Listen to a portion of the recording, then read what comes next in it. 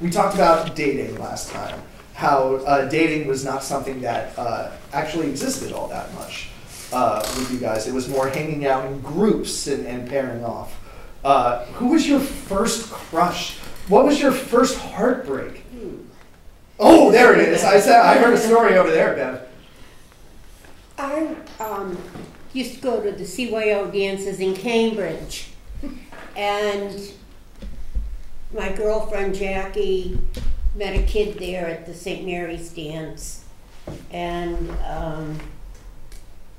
I was like the wallflower. I wanted to become part of the curtains. So they introduced me to his friend. Oh crap, can't think of his name. Oh, Ronnie. Well, we start going out. Going out is, talking on the phone. I'm a senior in high school, but going out is talking on the phone and maybe going to a movie on Saturday night.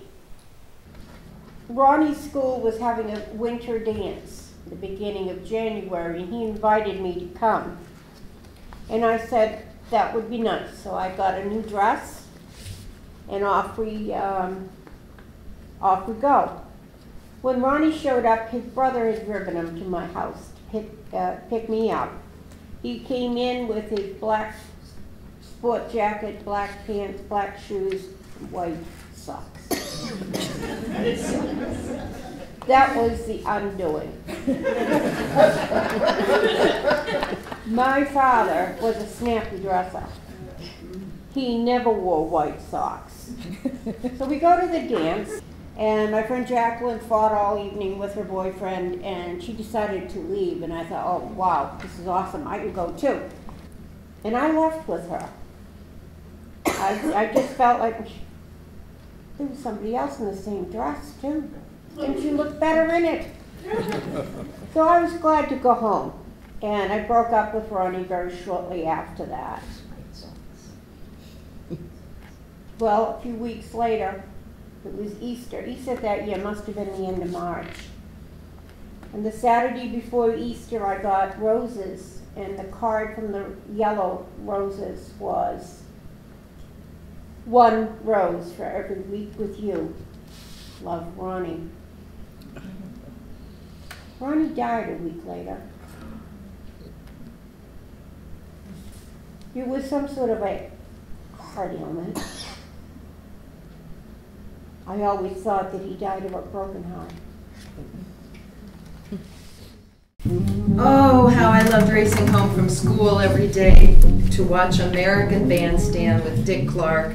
I couldn't wait to see all the regulars, Justine and Bob Corelli, Arlene DePietro, Carmen. I knew them all by their name, like they were all my best friends. Then in 1958, Dick Clark featured a Saturday show. It was called Dick Clark's Beach Nut Show. It was a little different than the bandstand format. It was a stage presentation, and all the popular singers came on to perform. Although they lip-synced, I've heard now that they've lip-synced all their songs. I was out and know there was a party going on. There was a fishing and a bass, rhythm with the beat, moving and a groove, and rocking and a roll. Yeah! But they were all the famous people like Frankie Avalon and Dion and the Belmonts and Chubby Checkers and Bobby Darin and Neil Sedaka. And at the end of the show, Dick Clark would announce the top 10. There were 40 hits going on, but he would announce the top 10. So about this time, about 10 of my girlfriends and I, we formed a club. So on Saturdays, we'd watch the show and we'd practice our dancing. We'd eat pizza and snacks, and then we'd do the mashed potatoes, the pony, the twist, the monkey, the jitterbug. And we had dues. I was the treasurer, so I got to collect 10 cents from everybody. That gave us $1. That was enough to buy the 45 RPM of the week. And then we'd meet once a month. We'd actually be allowed to invite a boy. This was kind of the first dating experience, I think, for all of us. Nobody else plays Spin the Bottle? How old were you? High school. Junior high school. What I wanted to ask you, Postdoc. how old you were when you had these groups, the 2 years that you had the... Yeah, early teenagers. How old? Early teens. Like 13, these, 14? the post office, you went in a closet, and I think you would decide whether you wanted a stamp or a package or something. I don't know.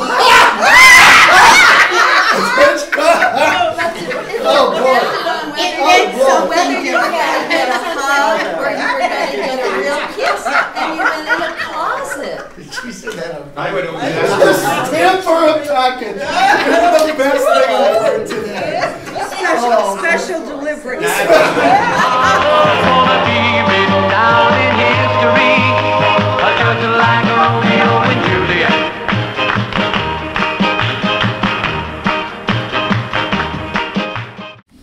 When I was about 15 and a half, my father got a job in Los Angeles. And my family had never been west of New Jersey, so this was a really big move for us. I was going to be a senior in high school that coming year, but I was really unhappy with my life and where I was, so I was fine with moving to someplace new and different. People told my parents to, if possible, to move into Beverly Hills because the school system was absolutely incredible, like being in a private school. Lots of rich people paying taxes and oil rigs right on the property. So we rented a small apartment on a very busy street in the slums of Beverly Hills. Beverly High was really an amazing school. The teachers were terrific, the classes were small, and it was really quite an awesome campus. There was a thing called the swim gym, which was a building that had a huge swimming pool in it. And it could be covered over with this floor that just sort of miraculously rolled out over the pool, and it became a basketball court. I got to take several electives because I had plenty of time in my schedule, so I decided I would take drama. The kid who sat right in front of me was Richard Dreyfuss. He was Ricky back then. We did a scene together. I don't remember what it was, but I was sure he was going to be a really good stand-up comedian. He also played Peter in our production of The Diary of Anne Frank. And I was a dresser, which meant I got to run up and down the narrow staircase behind the set to help him with quick wardrobe changes in between scenes. Well, Ricky definitely did quite well for himself in Hollywood, and my claim to fame was that I got to dress him. The swim gym was the gymnasium at Beverly Hills High School. They decided to design it with a floor that opened up, and the swimming pool would be underneath the floor. They shot It's a Wonderful Life here, where there was a scene where Jimmy Stewart's dancing with Donna Reed, and a couple of guys are jealous, and they turn on the switch and the pool opens, and of course they fall in it. But on April 20th, 1964, fans flocked to Queens to catch the New York Mets inside their new Shea Stadium. For over 40 years, the facility was a home run, hosting baseball, football, and even Pope John Paul II. And who can forget when screaming fans witnessed the Fab Four performing in the infield? It's August 1965, and the Beatles are coming to Shea Stadium, and I don't have a ticket. But that wasn't going to stop me from seeing John Lennon and the Beatles. I recruited the gutsiest girl in my neighborhood, Margaret. She just got things done. And a few days later, we are on the train on our way to Shea Stadium, planning our strategy. We stole two of the advertisements that were posted inside the train, rolled them up and stuck them under our arm. I said, everyone will think it says, "We love Ringo," or "I love John," because that's what all the girls did back then. We really didn't have a plan. We were just taking it one moment at a time, and it's quite wonderful, actually, that we lived in that moment and just trusted it will come to us, the solution. At any rate, we arrived at the stadium, and we weren't there very long when a cop walked by and said, "Here, could you use this?" And he handed me a ticket. It's like, oh, geez, we're halfway in. And I was only, about 5 feet. Margaret was about 5'6", and pretty wild. You wouldn't mess with Margaret, so I looked kind of fragile in comparison. I gave my ticket to Margaret. We decided that clearly I looked like the victim out of the two of us. We did smoke. We went over to the corner. Margaret lit up a cigarette and started blowing smoke into my eyes to make it look like I was crying, my eyes tear. And then the two of us very pathetically walked over to security and said, "We were both holding our tickets, but somebody took Susan's ticket," and off they ran. What we didn't anticipate was that we were going to be escorted.